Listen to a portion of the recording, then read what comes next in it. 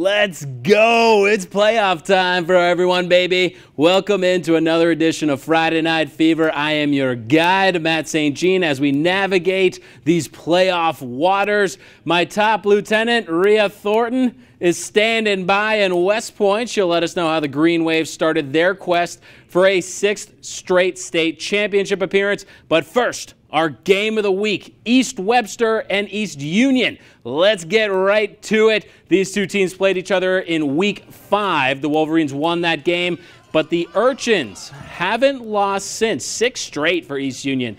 East Webster started strong. Sneaky play here, totally faked me out of my shoes. Bryson Johnson grabbed the snap and scampered into the end zone to give the Wolverines an early 6-0 lead. And a nice little boost right there from his teammate. After an East Union 3-and-out, Caleb Warnock handed off to Zy Ford, and look at the big man rumble. Rumble, rumble, rumble. No one is catching him. Big run, and the Wolverines went up 13-0 after the missed extra point. East Union turned the ball over on downs, and the Wolverines looked for a big score, but on 4th down, Zy Ford was stuffed by Kai Roberts at the line of scrimmage. Urchins got the ball back, and they took advantage. Rhett Johnson handed off to Hayden Frazier up the middle, and nobody touched him. 32 yards to the house with the Urchins on the board. They scored 17 unanswered points to take the lead at halftime. And there was another classic game between these two teams. East Webster held off a late Urchin charge and won again 34-31.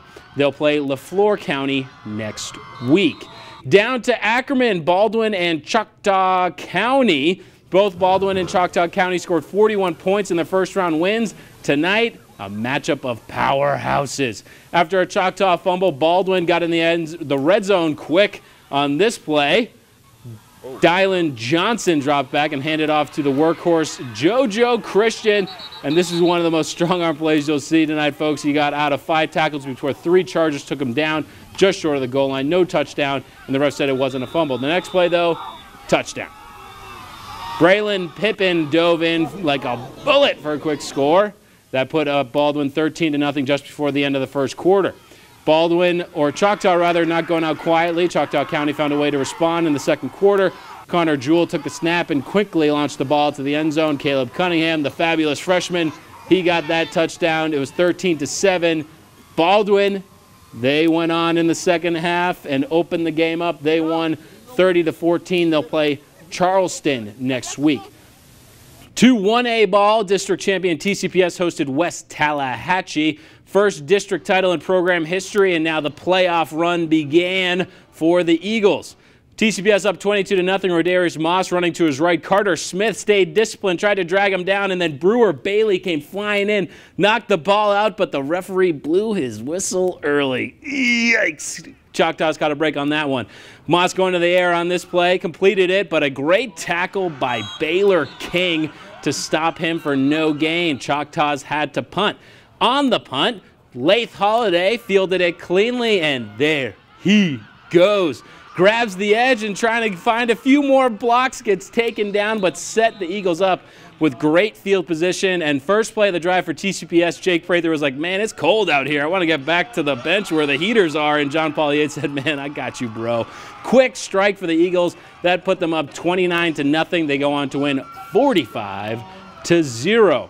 Smithville went into the Delta, traveled to McEvans. Warriors up 20-0, though, to start the second half. Chandler Brunette, back to pass, picked off by Mark Dorsey. This kind of was a theme for the Smithville Seminoles. And this one, unfortunately, another interception right there. McEvans, they held Smithville scoreless in this game. 32-0. Well, they will play TCPS next week. Big in the first round. Yes, there we go. We are at Simmons right now, and this was the second half kickoff. Returned all the way for a touchdown, and you know what? Simmons, they are 10-0 this year. and they're pretty good. They seem to be the class of 1A, and yes, Sean Holiday, you can use that as bulletin board material if that opportunity presents itself. They won 66-0. Elsewhere in 1A playoff action, let's bring up the scores. Biggersville avoided the upset against South Delta, 28-24. They'll play Simmons, yikes. And then West Lowndes, they beat Rickton, and French Camp fell to Taylorsville. West Lowndes will play Taylorsville. Caledonia won its first playoff game ever last week. Could they make it 2 in a row? There are the Cavaliers. They beat Kosciuszko in the first round. And Pontotoc, they grinded out a victory against Gentry. Caledonia on offense, and man, that wing tee is tricky. Fooling everyone out there. Darius Triplett had the ball, and that man can run. Breaking tackles left and right, and he danced into the end zone to put the Cavs up 6-0 after the extra point was no good. Pontotoc on offense now. Nick Townsend dropping back to pass.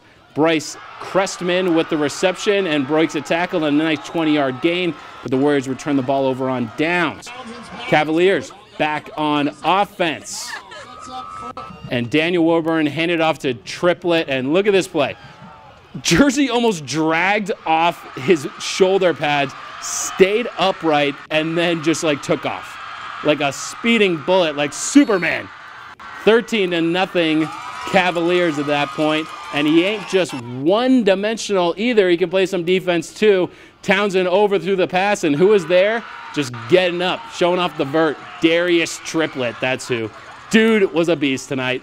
Giant of the Week nominee, I'm telling you right now. Caledonia would score to extend its lead, and they go into Pontotoc and win 27-8. Big-time battle in Fulton between Itawamba and Ripley, Rip City.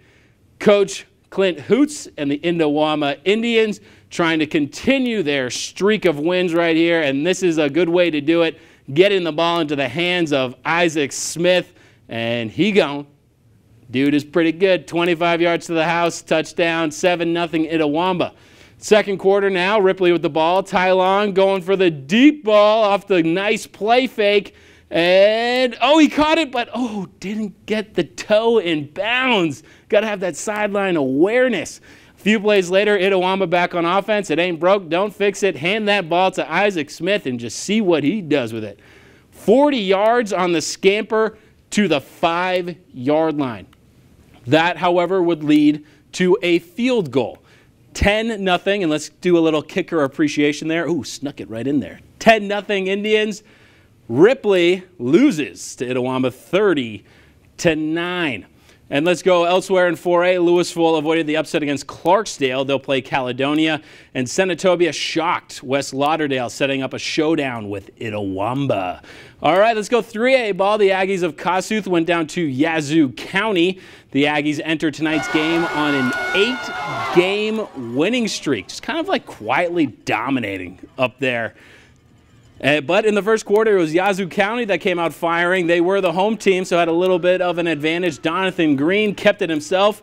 Nice dive to the pylon. Referees, touchdown. And here on the extra point, bad snap, but no problem. Sendarius Kraft, he's crafty, and runs it in. 2-point conversion good, 8-0. Kossuth on the attack now. Hunter Bright got the catch and got a big-time gain trying to outrun him. Oh, don't pay attention to him. Just run for the end zone. Oh, out of bounds. Next play, a nice run right there. Oh, but fumbles the ball. No problem, though, for Kossuth. They go on to win their 9th game in a row, 27-14 over Yazoo County. So let's look at the rest of 3A. Amory stomped Independence. That will result in Kossuth and Amory in the next round. Winona, they took care of business against Noxubee County. No 3 straight North Half titles for Noxubee County. And North Panola, Aberdeen scored first, but North Panola didn't let them score after that. 20-6 was the final. And now it is time for Band of the Week, but don't go anywhere. Much more highlights after the break.